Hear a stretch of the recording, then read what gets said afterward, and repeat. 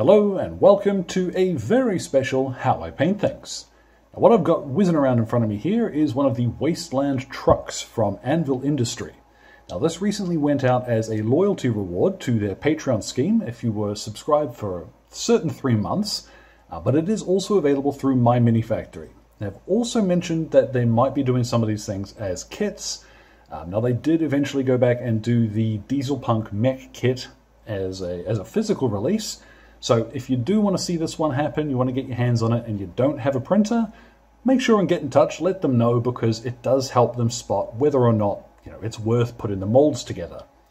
Now this has a bazillion different options. It was really fun to print to begin with. As you can see, I have painted it quite simply. The idea is that today it is super hot, so I wanted something where it didn't matter too much if my paint got a little tacky and gross. And the end result, I still think, is pretty cool. I definitely put that on the table, maybe for some really, really big Gaslands. Anyhow, all of the paints for this one will be listed in the description below, same as always. Let's get started.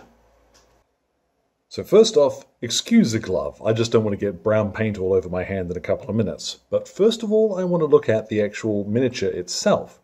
You'll notice straight away the driver and passenger aren't in there. But I want to highlight just how much thought goes into Anvil's big kits like this being printer-friendly. There is practically nothing in there, and that sounds like a really weird way to compliment these kits. But they use, for a 1/56 or thereabouts scale truck to use practically no resin is really impressive. It all just comes straight off the thing. The supports are really easy to remove. It's a brilliant little kit. I was really surprised at just how easy it was to get this off the machine. So I have primed this thing in matte black from the Army Painter. It's not going to matter at all which black primer you use. You could even prime it brown if you wanted to.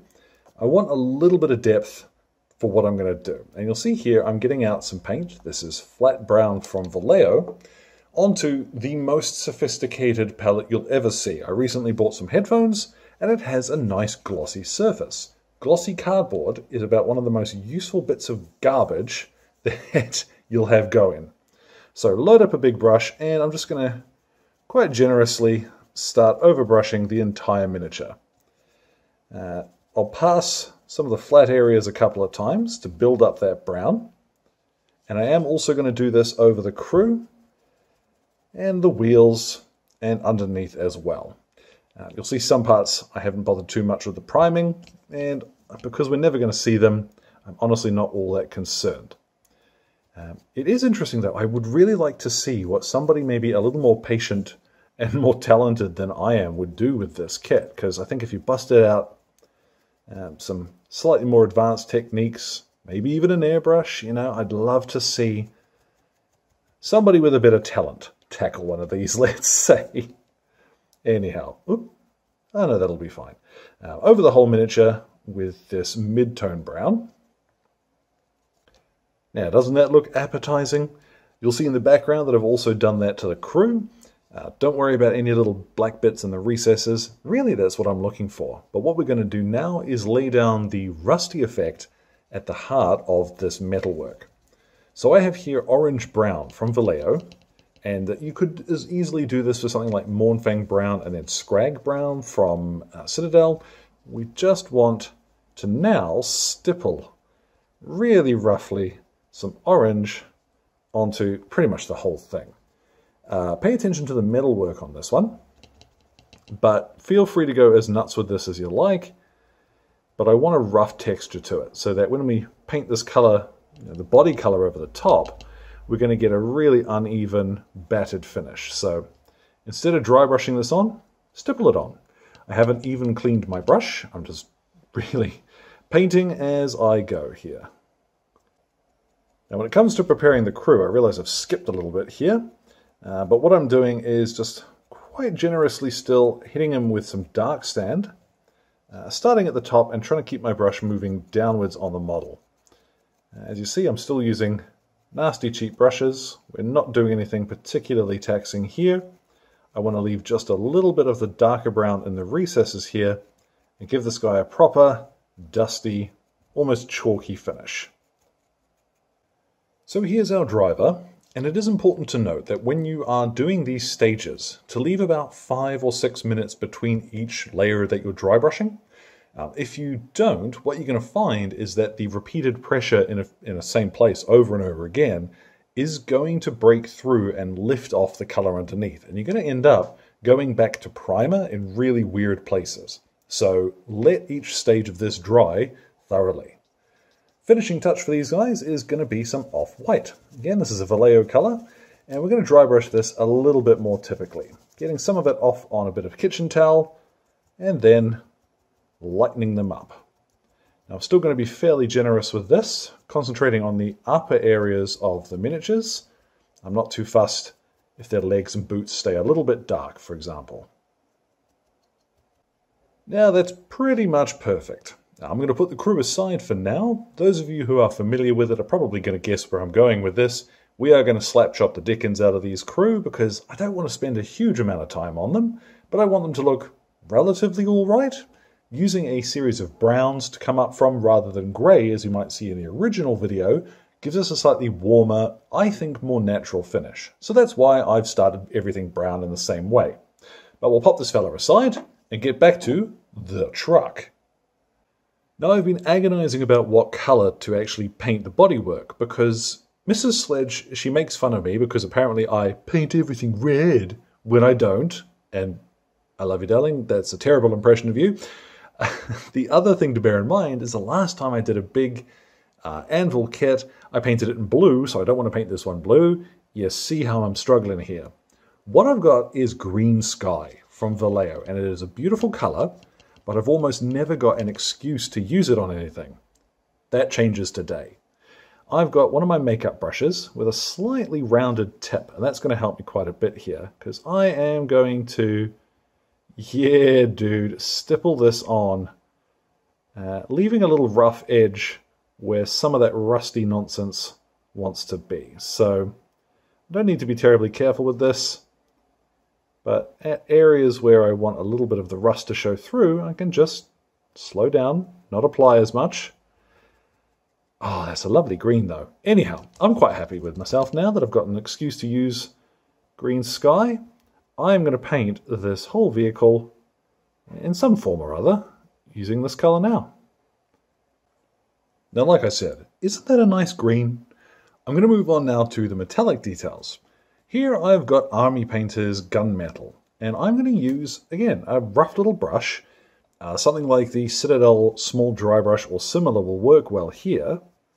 What I want to do is cover over most of the metallic stuff with this, but anywhere that there is like a gap between two areas, I want to try and leave just a little bit of that grimy brown and black as almost a border. Anywhere that is not possible, I'm not too worried. I'll just cover over traditionally, but for stuff like this, you see, we're just smashing it on. On the exhaust, now I am going to come back and brighten this up with something later, but likewise, just a little bit of brown at the edges is not going to hurt us any.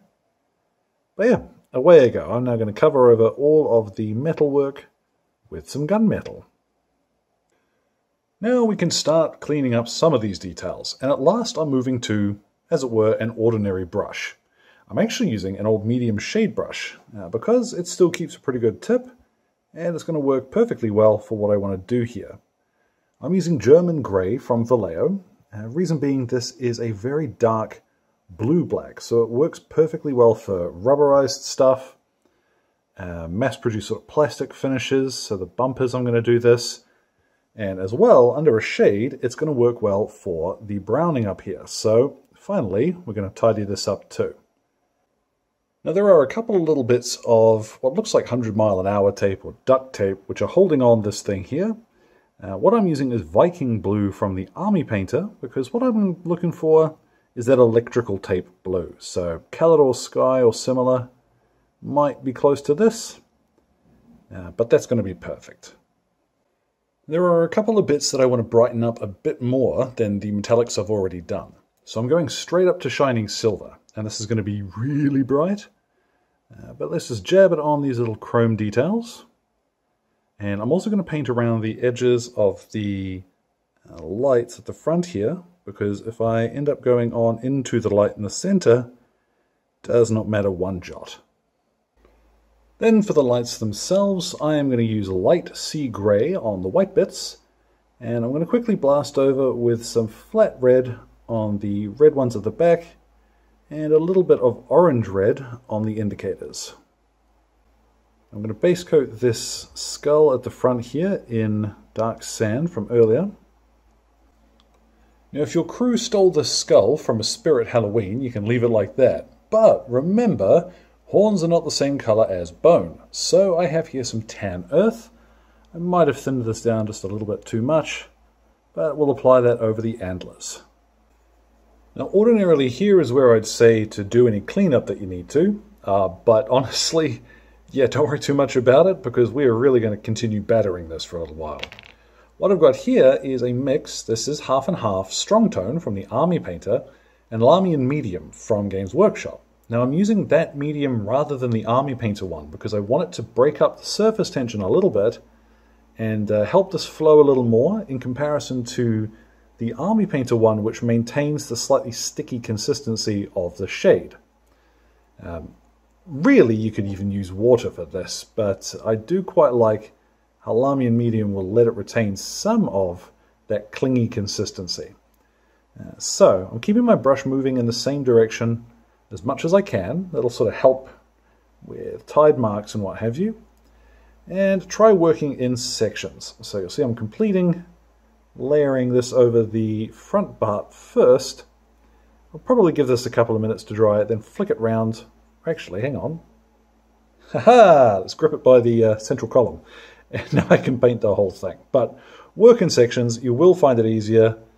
Let's shade the entire miniature. The one exception is going to be the gunner himself. I don't want to shade him if I can avoid it. Now once that's dried, we've got plenty of grime and depth on our vehicle. I'm actually quite pleased with how that's turned out. You'll see as well that by thinning it with a medium, we don't get quite the same amount of shininess that you might do off of the Army Painter stuff when it dries. Obviously, if you're going to matte varnish that miniature, it's not a problem, but I do like mitigating it with a little bit of Lahmian Medium first. Now, I've got in my hand here a little bit of packing foam, which I've torn to bits, and some German Camo Black Brown, which, aside from having a very long name, is a great color to dab a little bit into this into this foam and start dabbing it at the corners and edges of the vehicle where you want a little bit of chipping.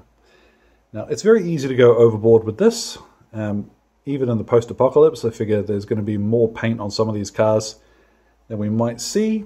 People do take care of their vehicles after all, but it's a good way to break up, especially around bullet holes and what have you, without having to spend a lot of time adding more color to the miniature. So just a little bit of this, particularly places where people are going to stand or put their hands, climbing over the back of the vehicle, for example here. Let's just dab a little bit more on here. Yeah, as much as this as you want. Now comes what is genuinely one of my favorite parts.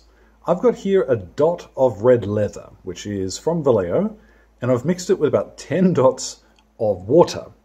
That will give us quite a grimy little mix. But what I'm going to do is concentrate on areas where I want fresh rust to have collected.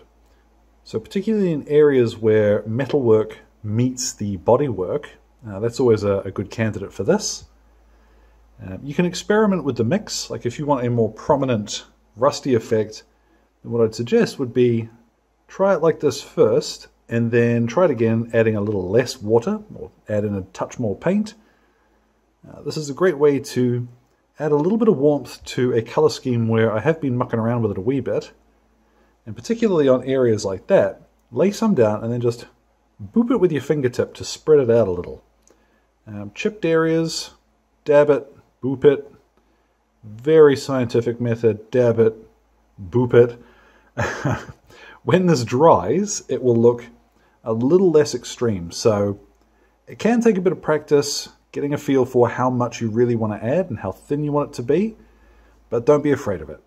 And particularly on these apocalyptic style miniatures, You know, this is where to have some fun really experimenting. Now, I did mention it being pretty easy to go overboard, and I think I might have done, but I don't care, it looks cool. So we do need to do just a couple last highlights to really make this thing sing. So I have some shining silver, same as from before, and one of these small dry brushes. I really like the wedge tip on these army painter brushes, eh? I'm going to lightly just catch the edges of the MG first of all. Then I'm going to add a little bit more to my brush, and I am going to go back and do this over the shining metal parts. So bits like here, the engine and what have you. But yeah, you can be quite sparing with this. It's really a matter of personal taste at this point. Now the final stage at this point is going to be to add a little bit of dust. Now you can either use a dust filter. I know Tamiya and VALLEJO sell those in little bottles, or you can dry brush on a dusty effect over the top. That's what I'm going to do. I've got my dark sand again and a very, very soft makeup brush, and I've gotten most of my paint out already.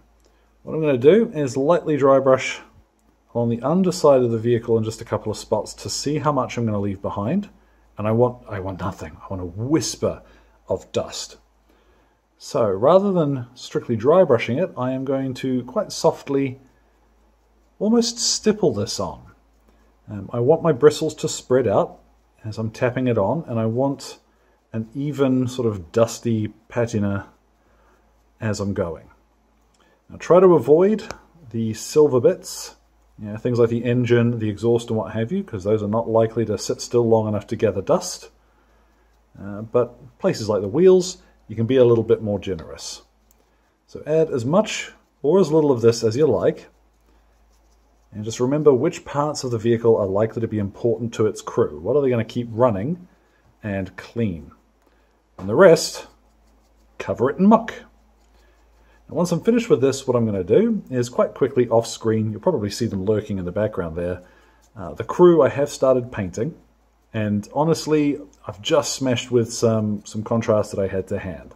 Don't worry too much about the actual colors. Pick whatever you like the look of, you know, racing team finish or what have you. Ooh, throw it violently to the floor. But yeah, let's get a look at this once I am all finished. And there at last, our Wasteland truck is complete. Now, I would probably paint the gunner separately next time as well, the same way that I did the crew. And while the crew themselves, I'm quite happy with the result of them just being painted very quickly and smashed in there. I think the gunner I could probably have spent a little bit more time on. In the future, that would definitely be something I'd want to do. But given how hot it is, I'm honestly just pleased to have this finished. It was really a lot of fun. And the paint itself being a little more difficult to work with didn't matter in the heat. Ultimately, that's a done model. So as always, thank you very much to Exit 23 Games for the light and sound equipment, as well as all of my wonderful patrons who are keeping me ticking in paints and glue, and in this case resin, including all of my gorgeous producers who are showing up on screen now. Thank you so much for your support. Now, any questions or anything, feel free to drop them in the old comment box below. My Twitter and Instagram are both linked there too. So, thank you very much for your time, one and all, and you all enjoy the rest of your day.